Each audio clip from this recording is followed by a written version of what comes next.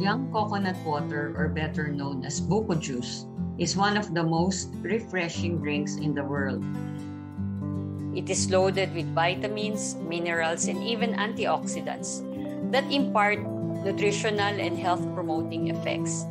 But when the young coconut matures or becomes nyog, its pulp is often used for the production of copra, desiccated coconut, coconut cream, and coconut oil. Mature coconut water is often discarded because it is less sweet and saltier than young coconut water.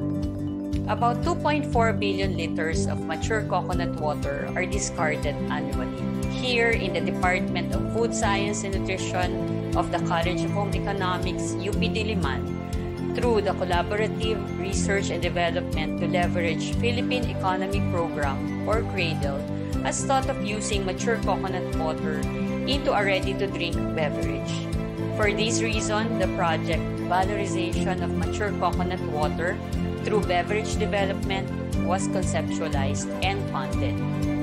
For us to develop this beverage from mature coconut water, the tools of food science and technology will be applied.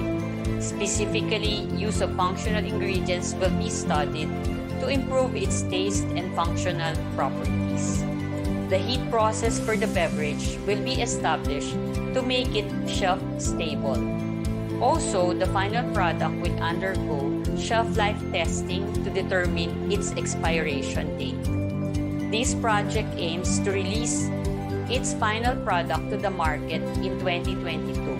Hopefully, through this project, we will be able to help small and medium-scale enterprises reduce mature coconut water waste and create an alternative drink from mature coconut water.